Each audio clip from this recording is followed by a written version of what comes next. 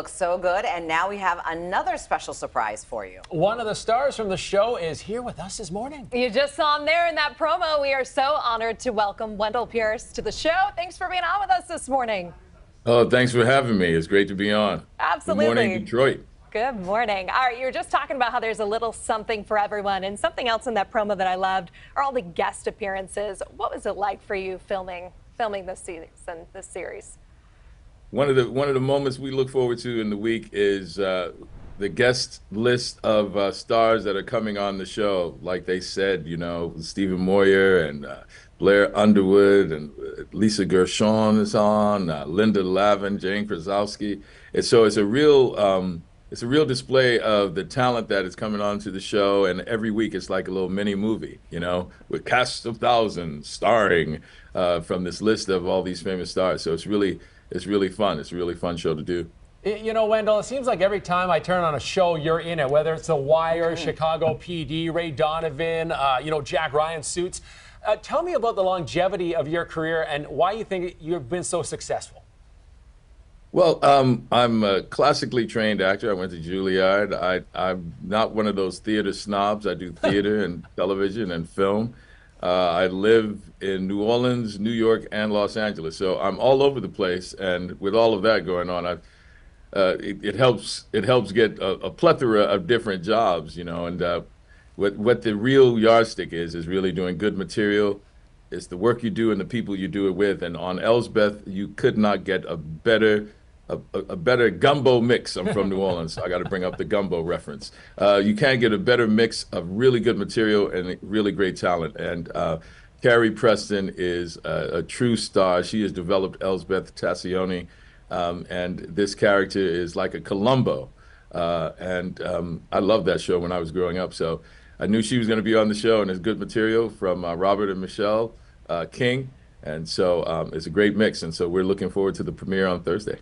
Yeah, and I love that Columbo reference. That's actually a great description.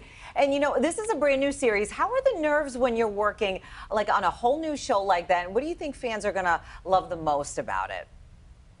Well, I think, like I said in the package earlier, I think it has a little something for everyone. It took me a while before I realized that we had so much humor in the show and comedy, because I was so enthralled by the thriller, right? It's a whodunit, but you know from the very start how it happened. It starts with this, you know, intense crime, and you, as the viewer, get to see if we ever figure it out. So there's a thriller aspect to it, you know. Dare I say it was like Alfred Hitchcock, you know, like 39 Steps or something, right from the beginning, North by Northwest.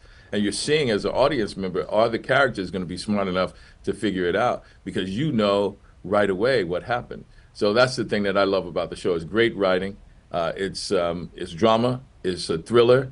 It's a whodunit, how done it, you know, how they did it, and a comedy all in one. So it's a little something for everybody.